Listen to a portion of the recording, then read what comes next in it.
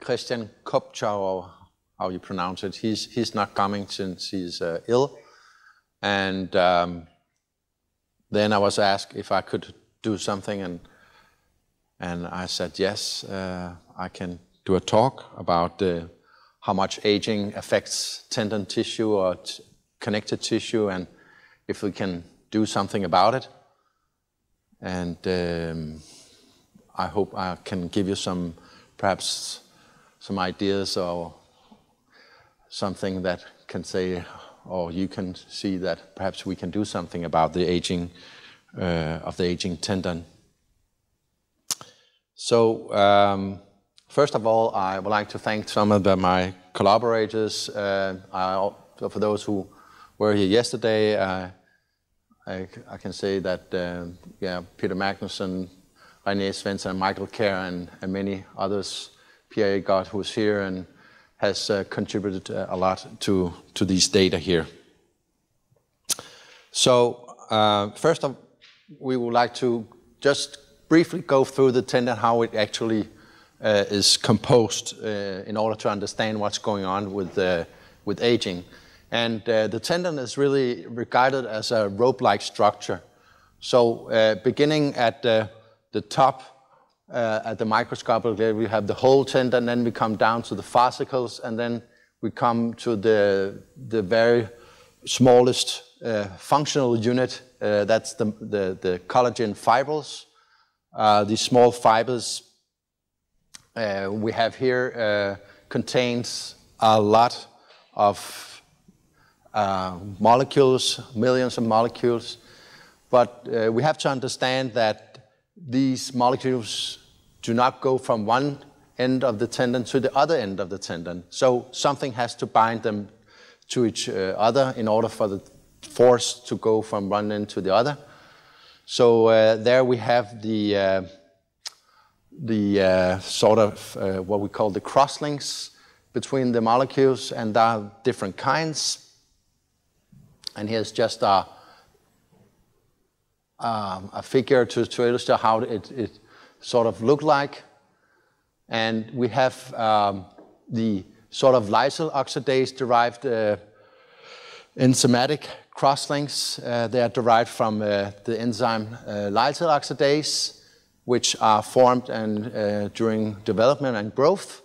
But we also have the sugar-derived crosslink, and we can actually try and divide them into the bad guys and the good guys. And it's more or less looks like that the sugar crosslink is the bad guy here within the tendon, making it perhaps more brittle and more prone for injury, perhaps. I'll show you later. But the lysyl oxidase derived crosslink seems to be sort of the good guys that are upregulated during training. Okay, so what is that we see with aging of the connective tissue and collagen? Well, when there was a French chemist, physician 100 years ago, Louis Maillard, he described this very, I would say, famous reaction where when sugar comes into contact with protein, it creates some, I would say, more complex reactions.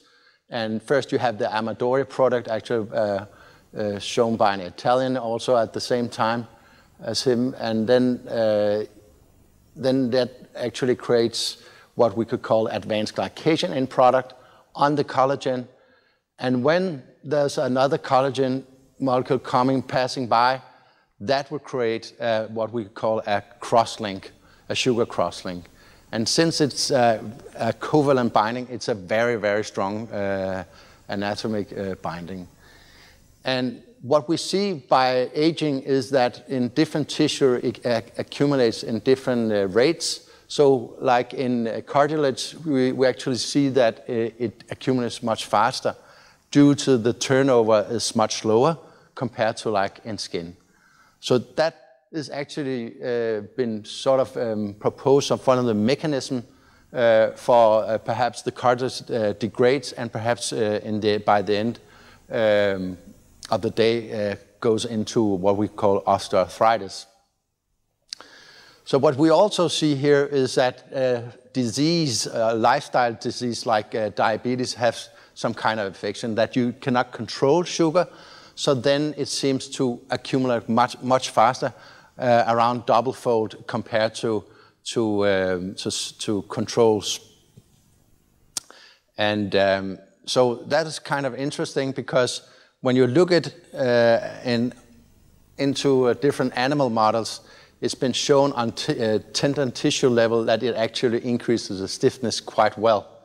And that actually means that the tissue as such will be much more brittle and much more prone, because it cannot take up so much energy when it's very stiff.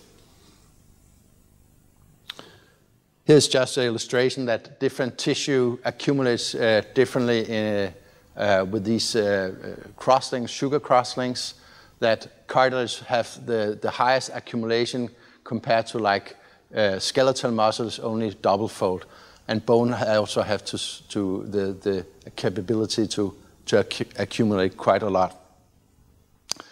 So maybe this mechanism, or it has been proposed that this mechanism might be behind that we, by age, here is for lung and then here's for aorta, that we actually increase the stiffness or we lose elasticity by age. However, when we look at tendon, and here's a study by one from Narici's group in England. Marco Nerici has done a lot of studies within aging, but he looked together with Gladys Onambele, they looked into a group of elderly and middle-aged and young men. And what you can see here is that it actually is the reverse what we would have expected. They put on an ultrasound on the Achilles tendon, and then they could sort of test a forced deformation. And what you see actually that the elderly is more compliant than the young persons. So that was kind of a paradox for what we actually could expect from what I already have told you. So that makes us speculate that that could actually perhaps, what could that actually be? And one of the things they didn't really control for in this study was actually the physical activity level. So maybe that we know that by age we lose the activity level, or we degrade, or whatever you say, that could have an influence on the data. So they were perhaps not that had lost some kind of strength, and that can actually influence here.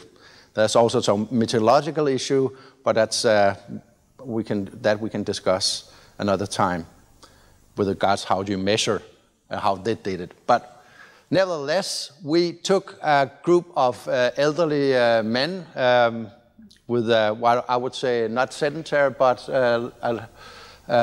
middle activity level. And we did some different measurements. We took MRI and measured their patella tendon.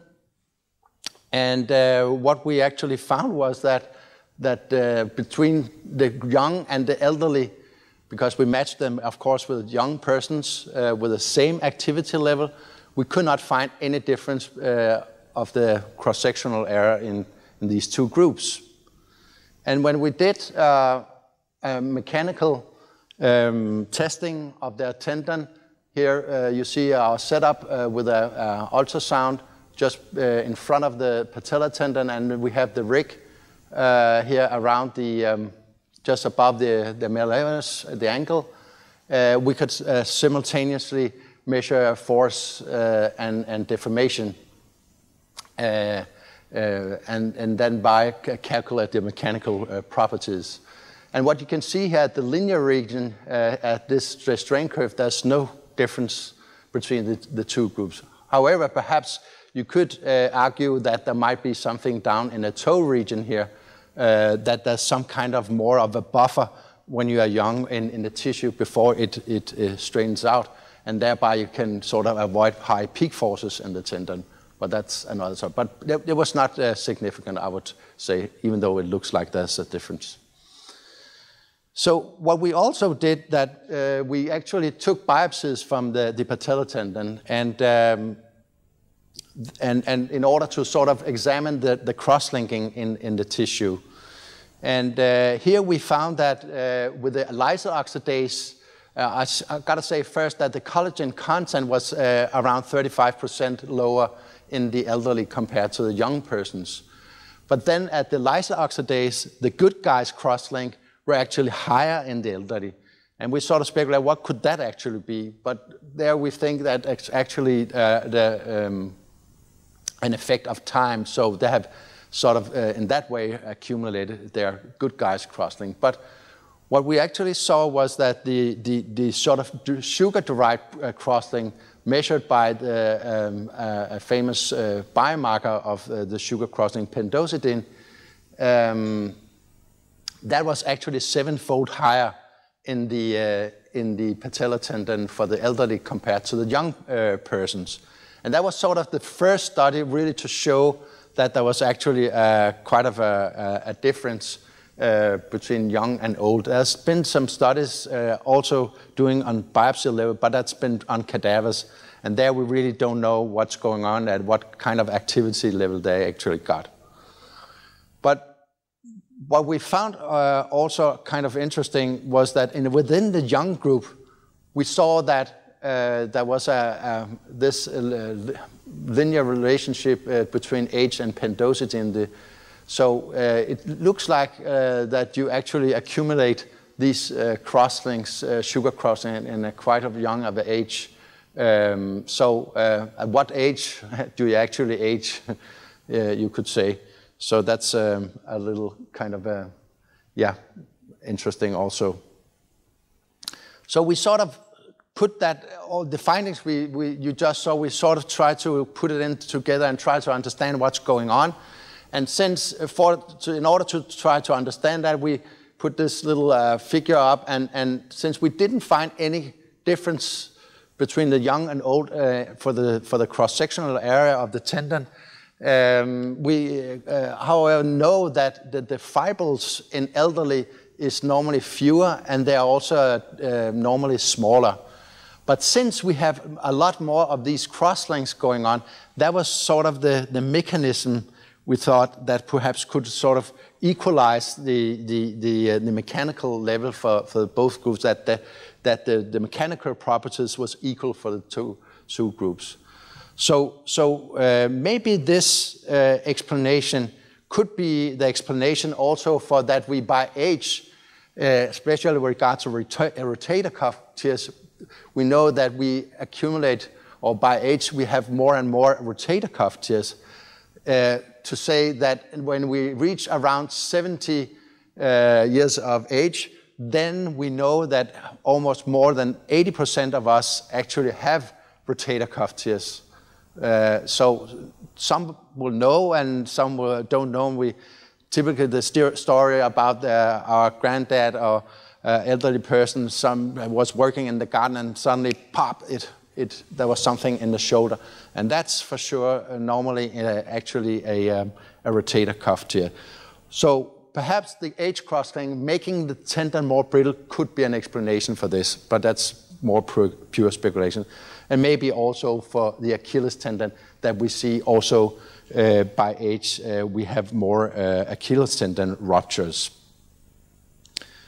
However, this mechanism, just to say that sugar come into contact with the protein, creating these advanced glycation, is actually also proposed as one of the major mechanisms in many lifestyle diseases like diabetes and doing disease in many of these organs in the body.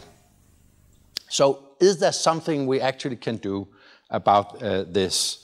And maybe training, and there has been many studies looking into, for example, lifelong training. The fact that we know that perhaps master athletes live longer, they are in many ways younger than their sedentary controls, and to some extent as young as young people in many ways.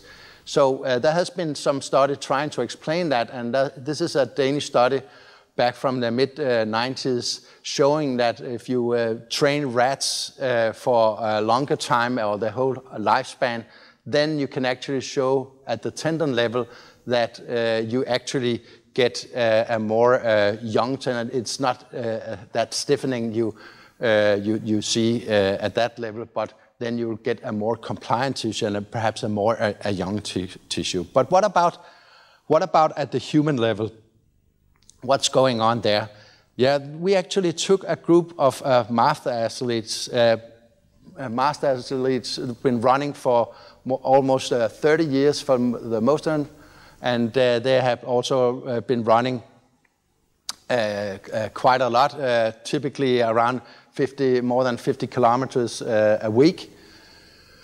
And what we actually demonstrated using MRI again to see how the tendon looks like at the patella, for the patella tendon, we could actually demonstrate that the elderly the master athletes had quite higher cross-sectional area compared to sedentary controls. And the sedentary controls were really matched as good as we could do it to these master athletes in many ways. And somehow also for the young athletes here was also had a little higher cross-sectional area than the sedentary control, confirming earlier data. So that means that when you have actually a tendon here biomechanical tested by these elderly, we couldn't really see that there was any differences between the groups for the mechanical level. However, they might go into a direction of a more compliant level, but it was not significant. So, however, since we have these higher cross-section area of the master athlete, that would mean the stress for a given force is much lower, perhaps indicating that these master athletes, when they are running or so, then they are much more, they can sort of protect themselves against impact compared to sedentary controls. So we also took biopsies from these people. And what we actually demonstrated here was that the master athletes actually also had a lower density of these sugar crosslinks, indicating that they are to some degree younger than their sedentary controls. Again, maybe in that way making it less brittle compared to the sedentary controls. So the question is, do we really need to do lifelong training or running? And I showed you yesterday some data on the patella tendon as well on the jumper's knee study from Mads Kongsgaard back in 2009, that perhaps you could actually do something on a short-term level, since he demonstrated that by using a heavy slow resistance type of training, you could at the same time increase the collagen content, but at the same time you would also be able to reduce the amount of these sugar crosslinks by around 23%. So there is hope out there to get the tendon younger if you want to some degree. So you don't need maybe to run your whole life in order to get younger in the tissue. And just a little interesting thing was that we also did measure the skin with this kind of equipment, measured the skin, how much you accumulate of these sugar crosslinks. And since we know that when you have the reaction with protein and sugar, that creates fluorescence in the skin. So by putting up ultraviolet light on the skin, you can actually have a reflection how much sugar you have accumulated in the skin, and that way you can say how old you actually are in the skin. And that has been demonstrated to be associated with many diseases in the body, as I showed you before. So you could say that the skin is sort of a mirror of what's going on in many organs and tissues in the body.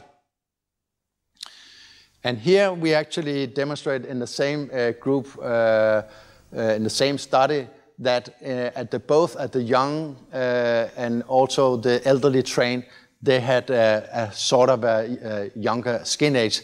And that way you could explain, especially perhaps for the elderly, that master athletes, that perhaps that's one of the reasons for they perhaps live longer and more healthy. So now I'm going to give you a little insight of what we also have looked into, but that's on the animal level. And we heard the discussion yesterday how much you actually can translate animal data into humans. But I would argue that the animals actually can be sort of an indication for what's perhaps going on in human, and that could be a sort of springboard in order to go into a human trial, of course. And what we some years ago speculated around was the idea that fat has been for a long time regarded as the bad boy, doing a lot of bad things into tendon tissue. But then perhaps this Maillard reaction I'm going to show you a little later, that maybe that when you eat something which has been processed or highly heated, as you can see here, what we also call the browning effect, you actually induce these advanced glycation end products into your meal. And in that way, that gives the taste, but that has also a consequence on the health, for your body when you do that.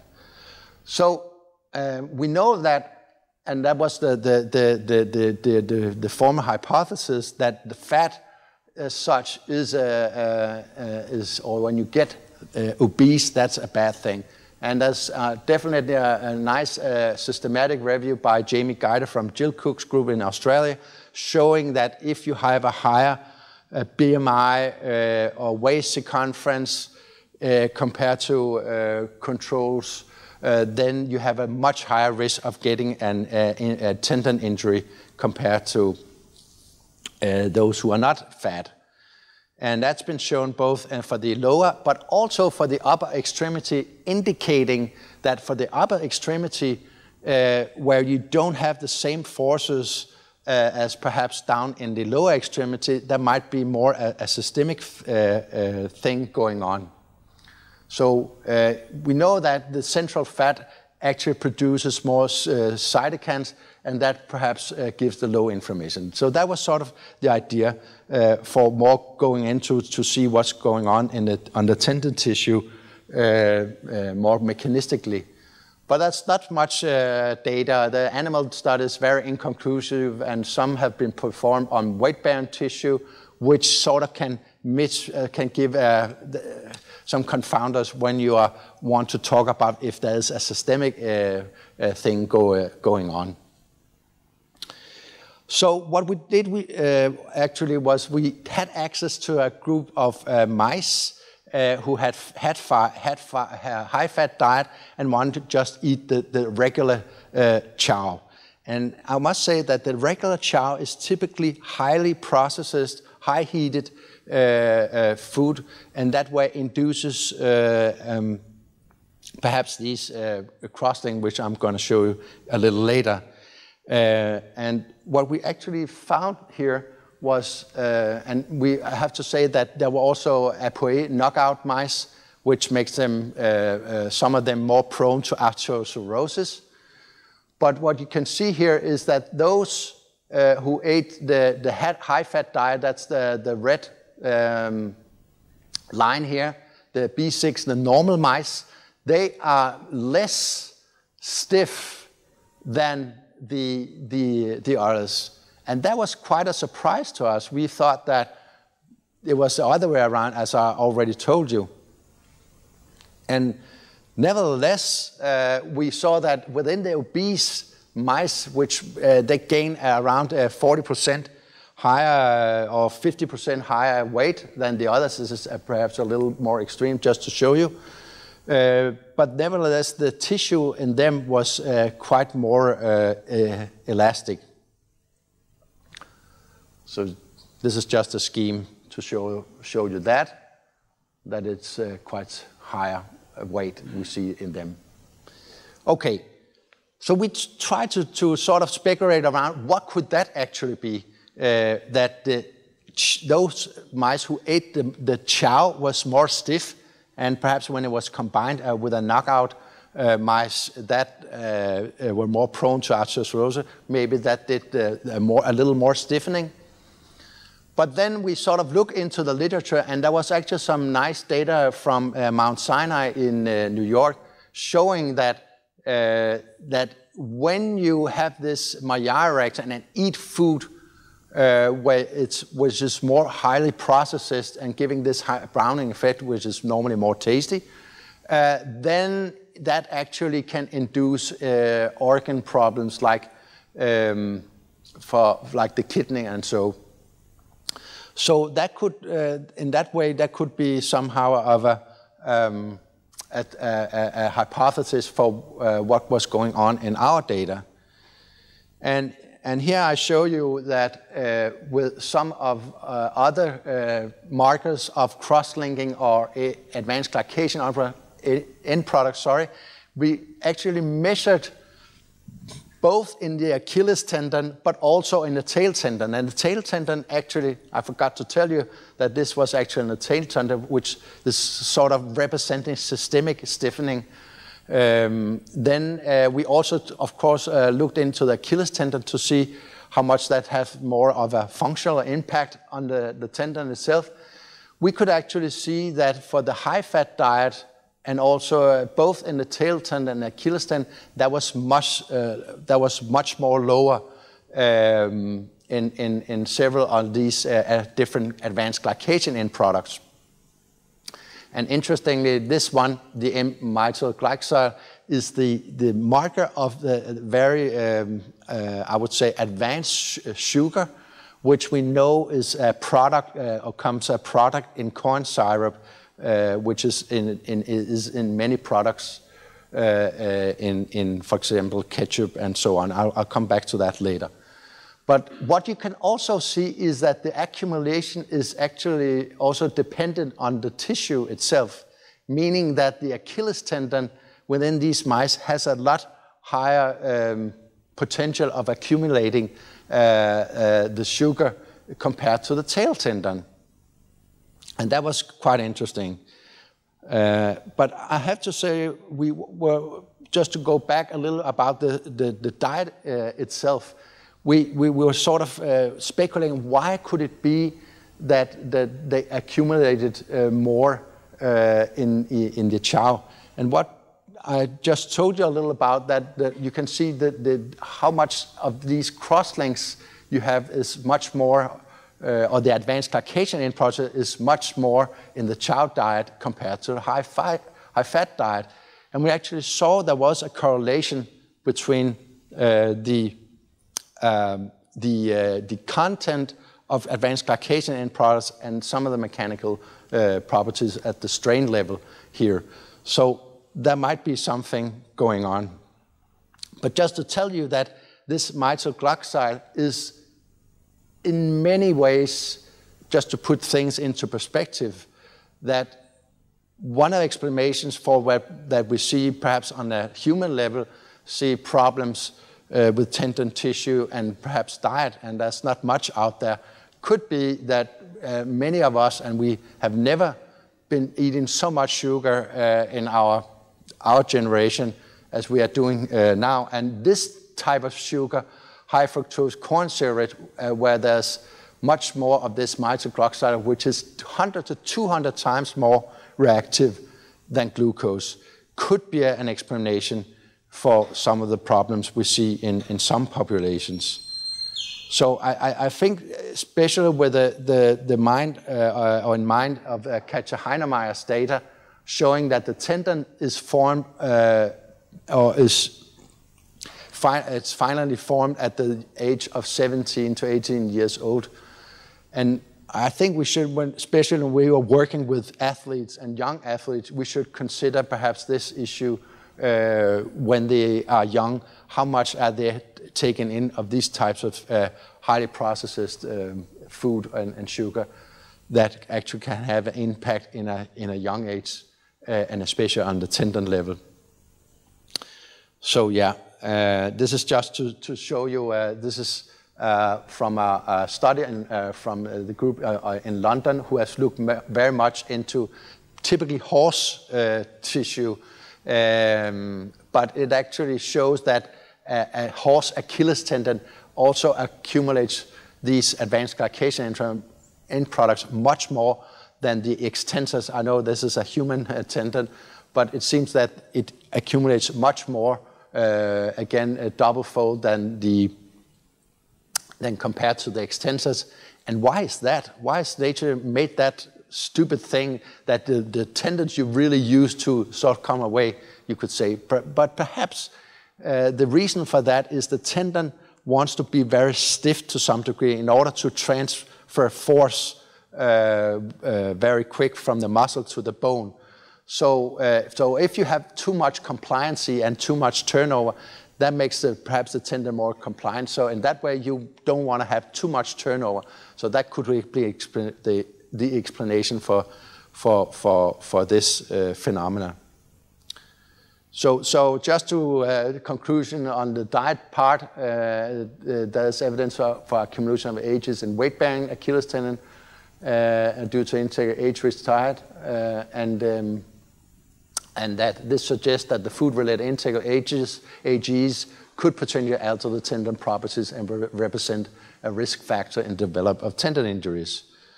So I think still we might do something about it by training both on the long-term level, but also on the short-term level. We can decrease that amount of sugar, and perhaps by thinking about what we are taking in, we can make the tendon tissue much less prone, but we can also make it bigger in order to do good training. So with that, I say thank you to my co-workers, and yes, that was that.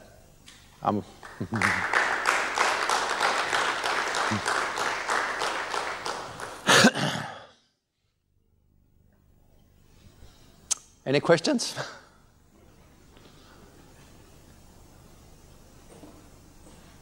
No, not much, really.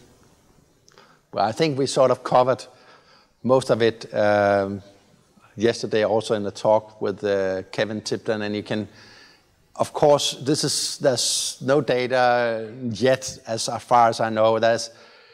I think there's one Chinese study who tried to correlate the amount of AGs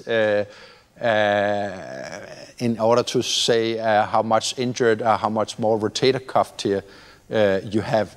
But I think that study, and I cannot show you right now, could sort of indicate that there's some kind of a relationship. But yeah, just to say that since these data is not correlated to injuries, we cannot say it's actually this explanation or this mechanism is the related to injury.